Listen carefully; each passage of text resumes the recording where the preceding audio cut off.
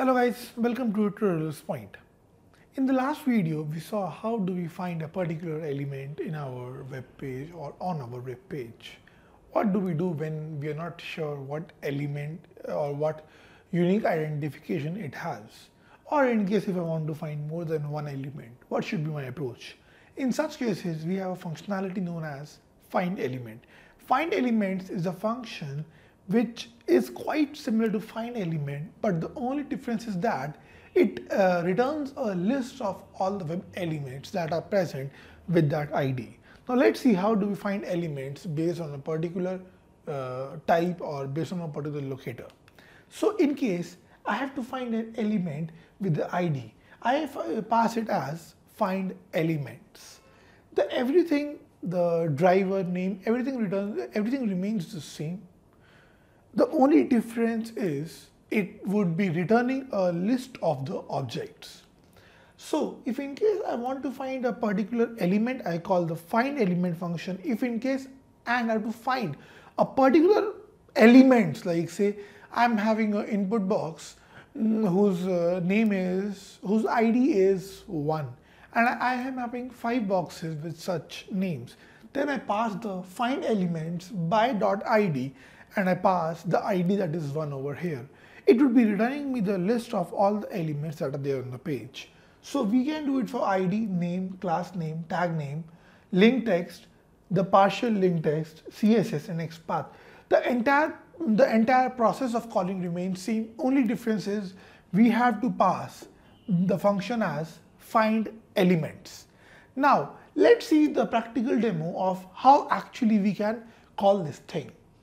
So what we do is whenever we are passing the find elements, like this is a tag name and it is getting in a list, I have to run the for loop, that is for the web element object till we have the element in link elements, and I simply keep on printing the name of the links one by one. So now this is what we can do for a particular web element. We can have it for tag name, for the ID, for the name, for the link text, any property that we want to use. This size is basically telling me what should be the size of the elements or how many elements are there in this array. As I previously mentioned it to you, that if in case there are no elements, then the list is empty. If in case there is one element, the list returns only one element, and if in case there are more than one, the list returns the entire list of all the elements present on the page. Now let's quickly go to our screens and on our Eclipse and run this and check the working of find elements function. So guys, welcome back again. As we have already seen about the finding elements, the theory part about it. Now we will quickly go through and find some lot of elements on the page. So what all elements can be there in a page, right? It can be a text, it can be a input box, it can be a link, it can be an anchor, anything for that, right? So to demo this one, to demo the find elements one, what we will do is we will open up our a project as find elements demo, and in the source folder we will create a new package and name it as com.find elements,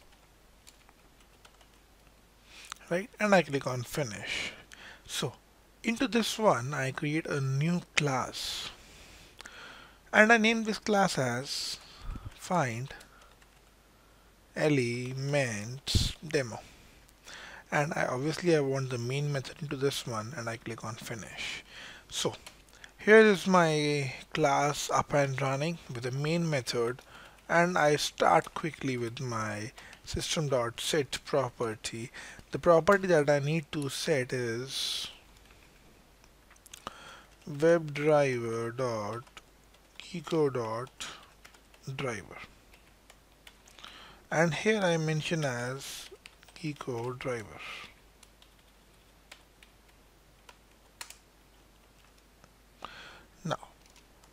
Now I need to actually have the driver with me. So I I get the driver as web driver equal to new Meronted driver. So now, like after we have done it as web driver equal to this driver. Now what I'll do is I'll simply get the URL that I'm supposed to get. And obviously I'm again going for the URL which I always use, our own Tutorialspoint practice form. Guys, you can always use this form to practice the automation scripts. You can reach this form using the either through the helpful links for Selenium or through the website portal one by one, or you can even directly hit this form as well, right? So here I write driver.get. Now after this, what I have to do is I have to actually now make a list. Now why I need a list? Actually, I'm needing this list because I want that whatever elements are returned by the form element, they should be stored as one after the other in a list, right? And I name this list as list of elements. Very simple, very precise. I'm making a list and I have named it as list. Let me name it as list of links, since I would be trying to fetch the links first of all. So once done with list of links, I simply call the driver and I call find elements method, guys. This point is to be made sure that yes, you are actually working on the elements, right? Because you're not working on one element. Now you would be working on more than one element, right? So find elements, and here after by you write dot tag name. Now the tag name I'm passing over here is the anchor tag or the A tag as you can refer it. So this line is not very difficult. I'm explaining it to you once again. I'm creating a list and the list is of type web elements, which means that list would hold the web elements object, right? The name of this list is list of links, and what all elements are there with this name of A would be actually fetched or found into this list. Now what I want is I want to first print that what is the actual size of this list. So the total number of links on the page are, here I write plus list of links dot size, right? So this would return me an integer which would be which I would be printing over here. It would be like a number, like say 10 links or 15 links, whatever is the case. Let's first run this case and run this particular program and then see the output, and then you actually go ahead and work onto these ones later on. So I think I would have got the response onto my Eclipse. I will go back to Eclipse. So it says that there are total 56 links on this particular page. Now say that I want to see the details of all those pages. So now I start a for loop, right? I would be actually using the for each loop. Now what is for each loop? For each loop actually refers, they are basically in for iterators. Like if you can see that, what it simply means is that start a web element for all those web elements that are there into this list of links till it exists, right? You can even have a normal for where you can start from I equal to 0, I is less than list of links dot size, right? Like this is all standard procedure, right? But due to this, the code becomes lengthy and it becomes difficult. So the Java provides this inbuilt iterator over the for each loop in the form of for each loop, right? So here I print. What am I supposed to print over here? I'm supposed to print. Okay, what should we print? Like okay, like if I talk about general, like what should I print actually? Yes, think about it. We obviously need to print the text, right? So I write web element dot get text. So now what it will do is it will print the 56 links that are there onto this page over here. I read this application, this project or this program. I minimize my Firefox and open up my Eclipse. So here is it.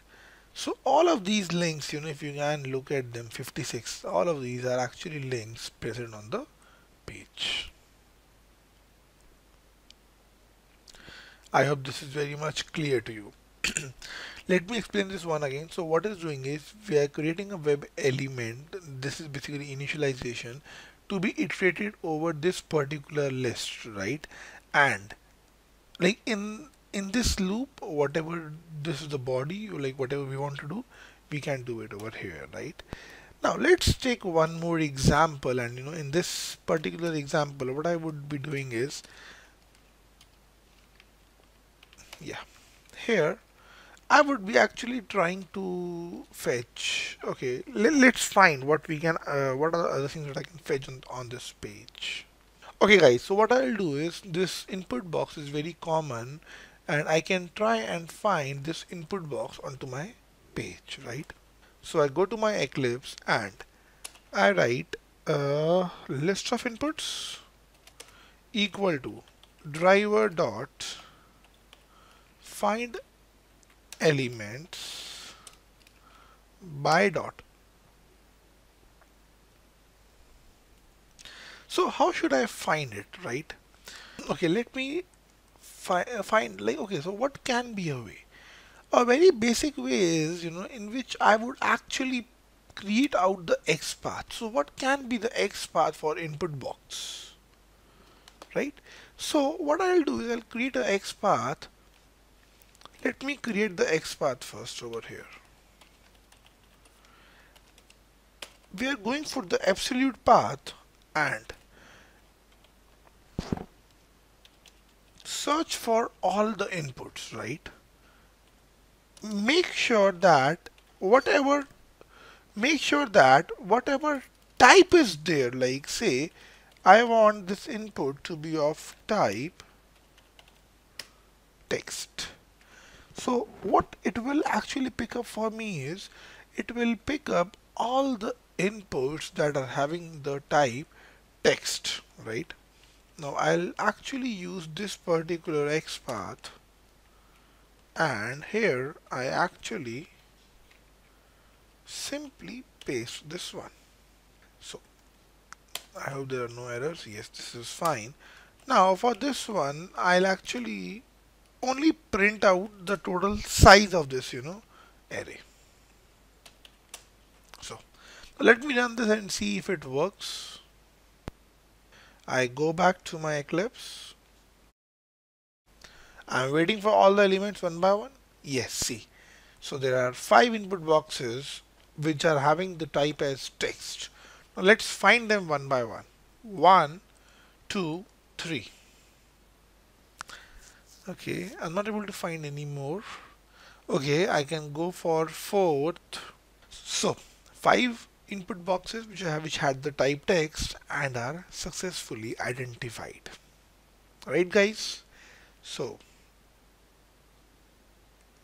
I hope you have got the idea in this one about how the find elements work, right, with tag name and with XPath, right? So thank you guys for tuning in. Hope you enjoyed this session.